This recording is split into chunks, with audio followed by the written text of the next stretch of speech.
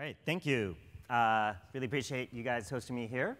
Orbital Insight, we take the satellite imagery of Earth as well as other sources of remote sensing data and do big data analytics at an unprecedented scale. And so in 15 minutes, I'm going to attempt to talk about why this is so significant for society. And hopefully maybe some of your businesses and there's opportunities to work together.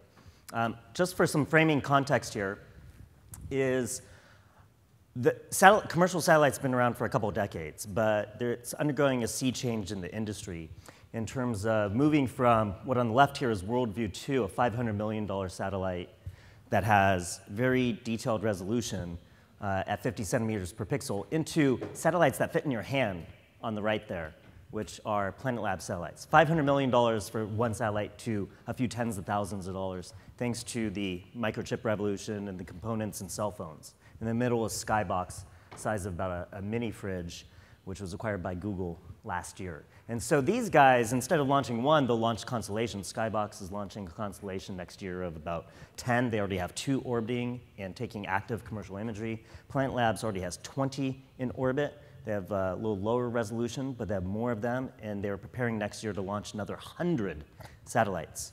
To ultimately, this will be the first instance, Planet Labs, by 2017, of what I call persistent surveillance from space of Earth. That means a photo every single day of every single spot on the planet at 5-meter resolution. But it's only going to get better from there. It's going to get down to, ultimately, I believe in 10 years, we're going to have 1-meter resolution imagery continuously from space in video. We're going to be watching everything. So when you have that amount of massive data, you need to process that at scale. You don't have enough human eyeballs to look at all the pixels, which is the traditional way of looking at imagery. And that's why we started Orbital Insight, is to have the computers look at the pixels, right? This flood of data. So why are we here at an Internet of Things conference? Well, really, you can think of the bigger picture of, we are sensoritizing the world, putting sensors on everything. You guys are all part of that.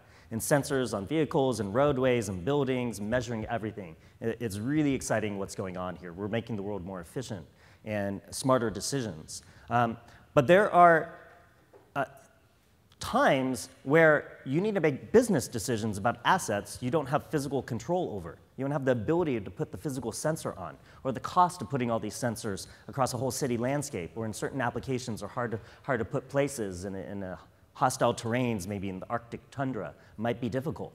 This is where remote sensing comes in.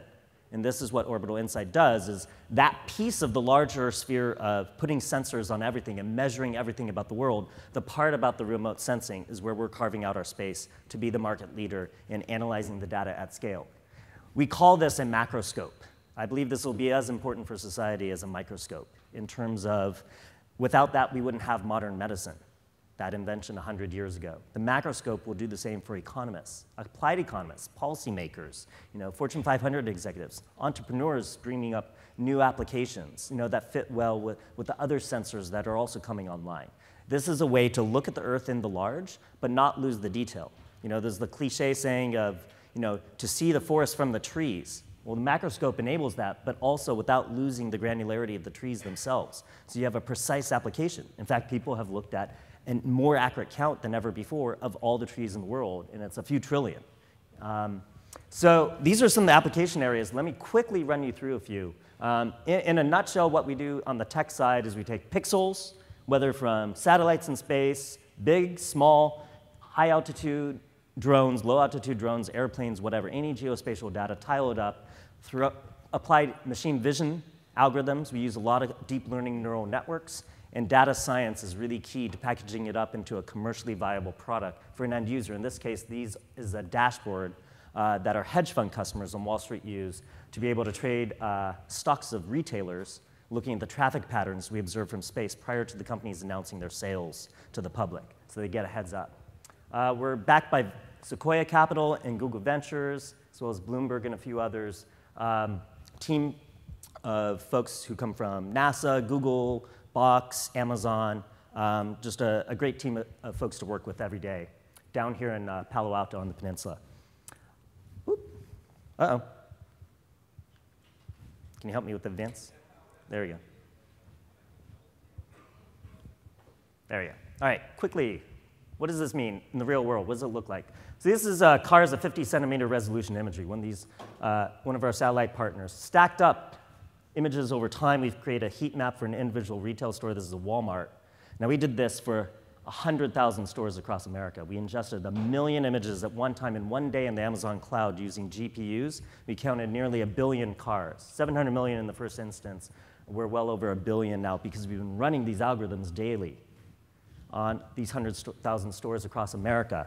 And so what that allows us to do, this is the product we will sell to hedge funds on Wall Street, to customers. It is data. So we start with imagery, and in this industry, satellite imagery, the image was the product. No, hedge funds don't care about images. They don't even care about how many cars are in a particular Walmart store. They care about how is Walmart doing today compared to a year ago, or compared to Target. Today in the news, yesterday in the news was Macy's having a horrible quarter.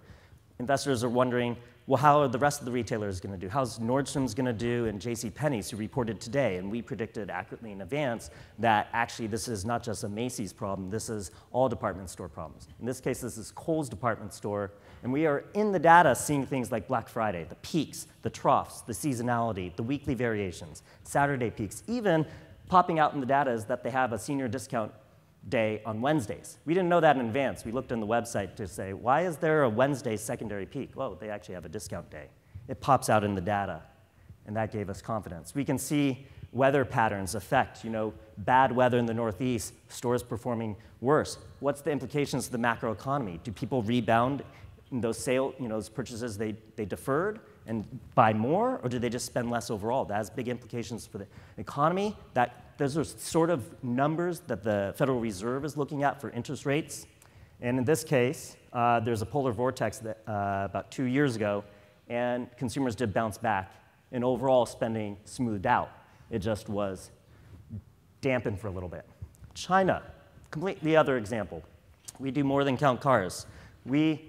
People want to know how the China economy is doing. That's even harder to measure than the American economy. Because the government is notorious for bad statistics. This is in the news last week. They were off by 17% of the official coal statistics, coal consumption statistics. Big implications for policy negotiations around climate change and a greenhouse gas emission global system of the United Nations. And so people don't trust the statistics from China when they're doing 17% revisions over 15 years of history of data. So we look from space. What's really going on with construction in China? If you look down an image with your eyes, it's hard to tell really how tall that building is from just above. You don't have the right perspective. But if you look at the shadows, now you can look at trigonometry and actually estimate quite accurately the amount of new construction. When you do this city by city and across 100 cities across China, now you get a real picture of what's really going on. Well, again, government statistics, this is in blue dots here, the city of Nanjing, where the official permits for construction were over a 6-year period. Watching with our algorithms, we actually see 3 times the amount of construction spatially. And then quantifying it with the trigonometry calculations, you see a much order of magnitude larger peak and a big crash that's not reflected in the government statistics. This is why we have customers interested in this. Oil, that's another big area that people care a lot about, where oil price is going. So we can look at the inventories. And oil is stored in steel tanks with roofs that float up and down to minimize evaporations for environmental concerns. And so that casts a shadow on the inside of the cylinder. And through that, again, trigonometry, we can see how much oil is stored on a daily basis around the world. There's an open database, public database of where all these oil tanks are around the world, 18,000 of them, so we regularly monitor them. Algorithms, finding the shadows, measuring the shadows, trigonometry, all automated pipeline, no humans in the loop, to estimate the amount of oil. Agriculture, this is a more well-known technique for dealing with differences in infrared band and red reflection. So plants absorb the red color band, and they reflect the infrared.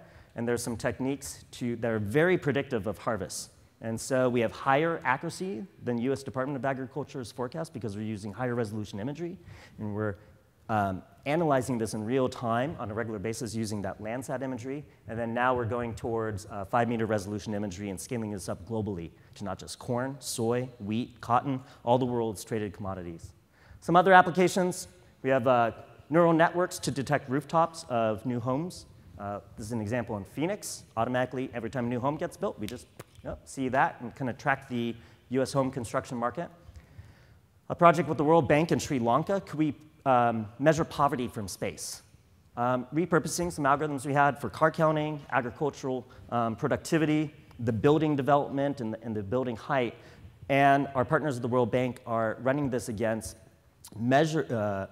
census data and household survey data to see if these might be proxies, because it's a lot cheaper to look with algorithms with imagery from space than to send people door to door across a whole country like Sri Lanka to try to gather that data and help the World Bank prioritize its resources as well as other NGOs.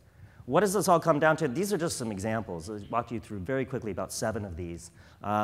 Our game plan over the next 3 years is to build 100 of these sort of products, to measure all the world's ports, all the container ship traffic coming in and out, the containers built at the ports, all the piles of bulk commodities, the commodities coming out of the mines, stockpiles at coal-fired power plants, emissions from smokestacks, greenhouse gas emissions, deforestation. I've worked with Aaron at his last organization, World Resource Institute, project around that. We're looking at the railroads, we're looking at the highways, freight traffic, basically looking at economies in the micro and the macro and even global scale, and really bringing this to the public in the hopes that really transparency, this sort of radical transparency, will help us make better business decisions, help us make more humanitarian decisions, help us kind of hold people accountable, whether it be corruption or dysfunctions in the economy or manage risks in supply chains, famine issues around agriculture. These are real weighty questions, which makes it a lot of fun for us to work on it every day.